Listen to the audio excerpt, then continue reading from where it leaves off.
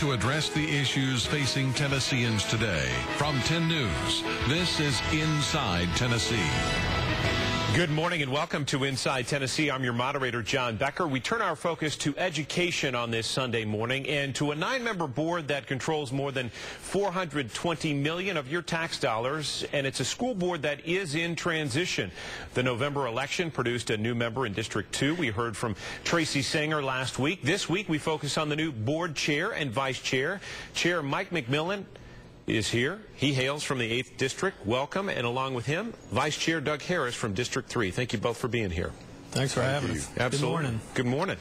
We're going to turn to our panel for the introductions and then get to questions. On the end is Don Bosch. He runs his own law firm and is a Democrat. Good morning, John. Good morning. Susan Richardson-Williams is a Republican. She runs her own PR firm. And good morning. Good morning. Mike Danilla is an investigative reporter here at Channel 10. Good morning, John.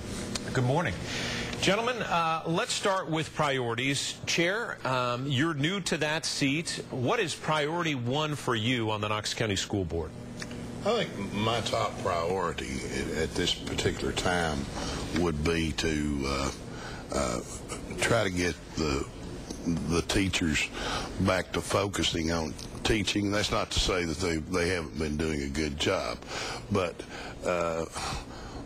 there was a time not too long ago when everybody worked together collectively for the betterment of the students and the system as a whole. And somehow or another we've kind of polarized things here the last couple of years to a certain extent, and I don't think it has to be us versus them or groups, one group pitted against another.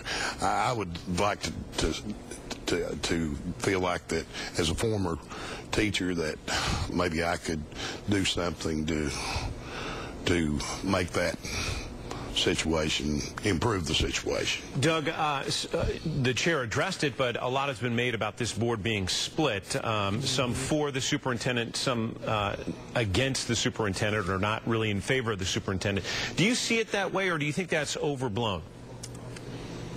I think in the last couple of months it probably would be a good characterization that the board was probably anti-McIntyre, but I think now that with Tracy Sanger coming on, we're really not sure exactly where she stands. She said that she's open-minded and is willing to work with the superintendent, so I think it's a new day, and I'm looking forward to the board working together and to try to do what's best for students and to try to get our focus on students and what we can do to increase our achievement and give people opportunity for our community. We'll talk about the report card for the district, but what grade would you give the superintendent right now? I want to ask both of you that question. Doug, we'll start with you. I'd give him a B.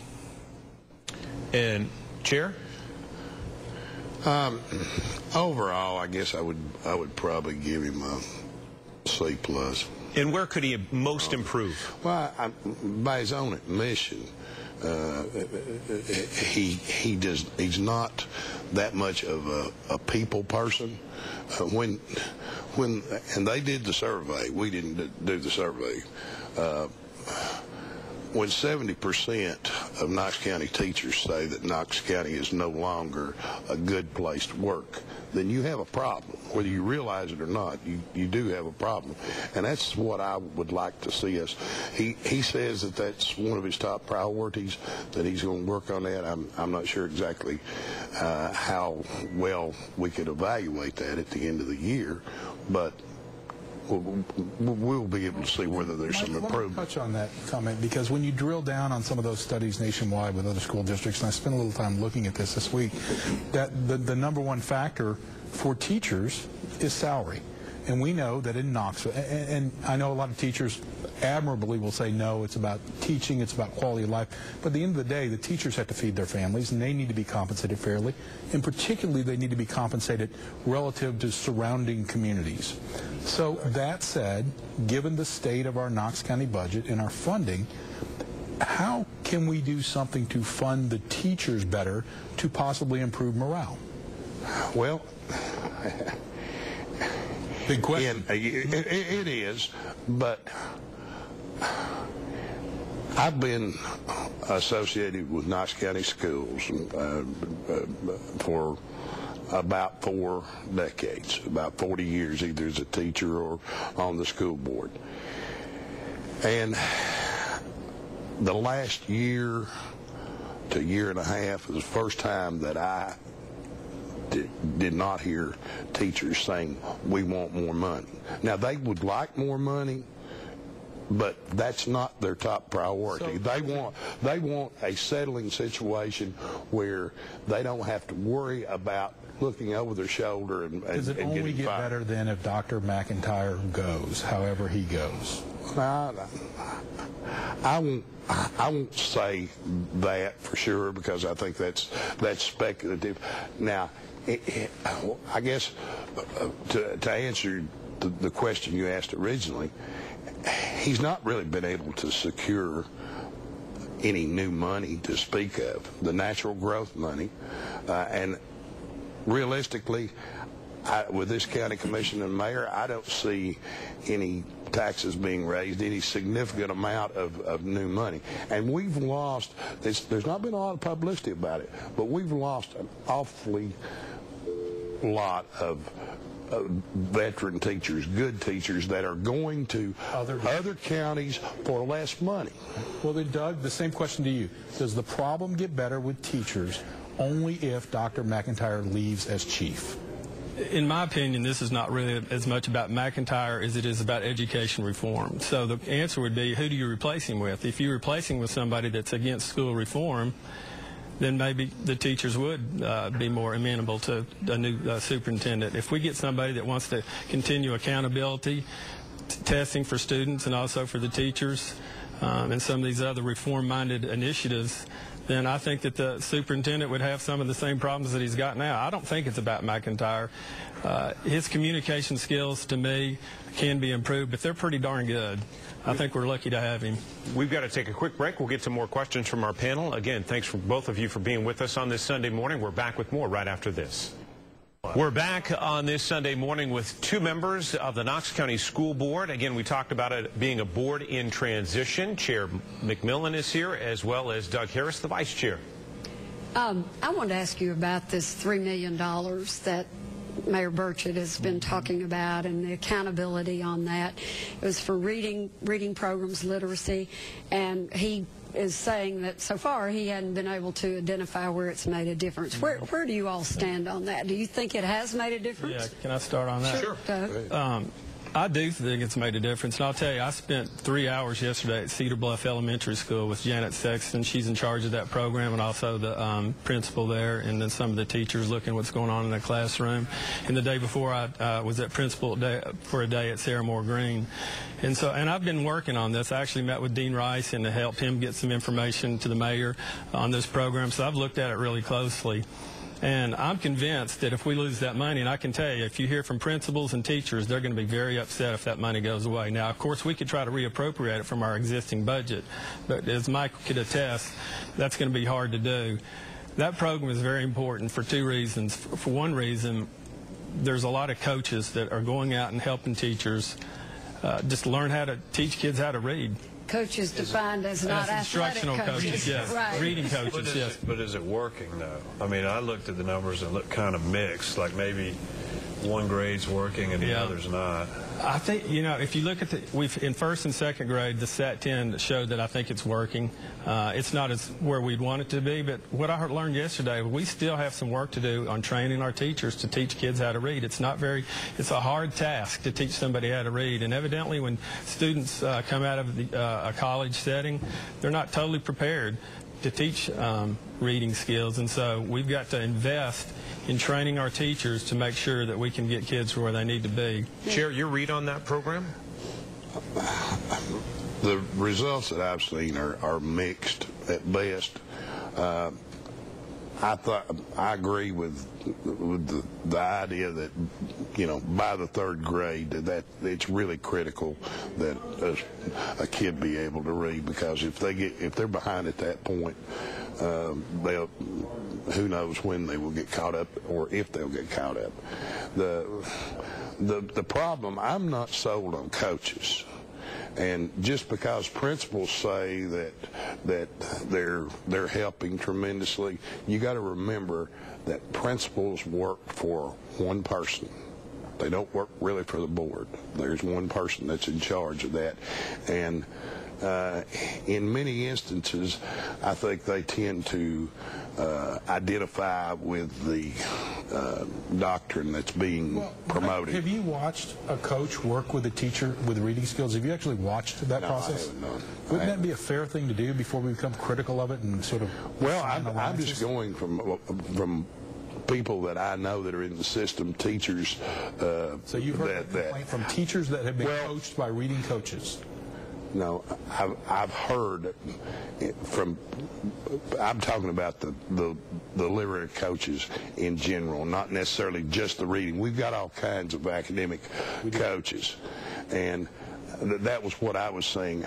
In reading particularly, it may be a totally different situation, but it looks to me like that you could hire teaching assistants at the direction of and you can hire them for a lot less than you can a coach. Well, and the more people you've got, the more people you've got to work with. I wish Mike would have been with me yesterday. First of all, the passion from not only the principal and Janet Sexton, the supervisor, but the teachers for this program, and the coach. I was with the coach, and I watched her do specific things that, I mean, it's as nuanced as saying P instead of pa when you're teaching somebody how to read. I mean, I was blown away by the nuances that really are involved in teaching. And I can tell you what, the principals that I've talked to, this is not something that they're doing because McIntyre's telling them to do it. They are passionate about getting what the students need, and the teachers need some help to get what the students need.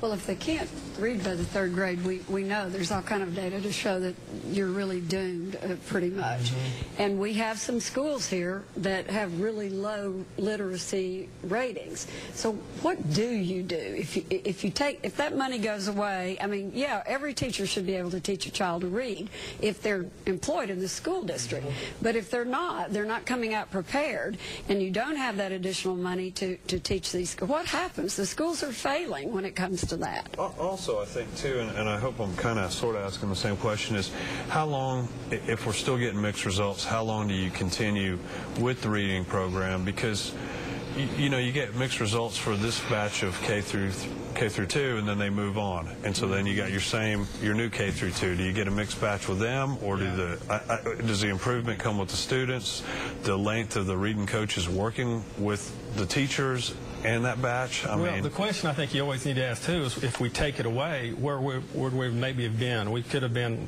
a lot less than we are now. No, yeah, so that's where I would start there, is to not make the assumption that, you know, everything would have stayed the same if we took those reading coaches away. But, I mean, to kind of go what Don was asking Mike earlier, we've got to have more resources, and I've been an advocate for more resources. I'm a conservative Republican. I would hate to see a tax increase, but we've got to have one. Our community at some point is going to have to decide, is education really one of those pillars that we're going to build our community on, or is it just going to be something that we talk about? And we don't need a huge tax increase, but we need about $40 million. Technology would help on this reading program. We have to have a one-to-one. I hope we get to talk about that later on. A one-to-one technology in every school. The teachers we need more teachers. We need, you know, more resources in the classroom as well. I wouldn't argue that we couldn't use more teachers, but with the available money that we have, it boils down to you use it. How can you use it to the best benefit? But if we're not going to get more, the point I was making earlier is, and I've asked some elementary principals about this, which would you prefer? If you could have a certified teacher, or if you could have 2 aides or instructional assistants, whatever you want to call them, which would benefit you more? Now, in general, not just reading, but in general at your school. And every one of them said they would prefer to have 2 people that they could work with, because the teacher could supervise them and they could follow the teacher's instructions, work individually. We've got to take another quick break. We'll be back with more questions from our panel right after this.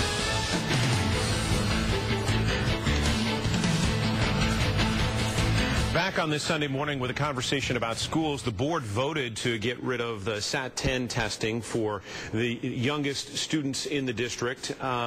Let's talk about that for a moment and where you go forward. And you brought this up, Chair, about teachers feeling like the evaluations of them were a little onerous. I think Doug addressed it as well. Do you think this is a way that you'll bring teachers back into the fold a little bit as a board? I would hope so. I mean, I personally heard by email, letter, phone call from a lot of elementary teachers that you know, K through 2, and all the ones that called me were saying that it was detrimental, that kids were not ready. And you know, I'll be the first one. I spent my years at the high school level. I'll be the first one to admit that I'm not that familiar with that level.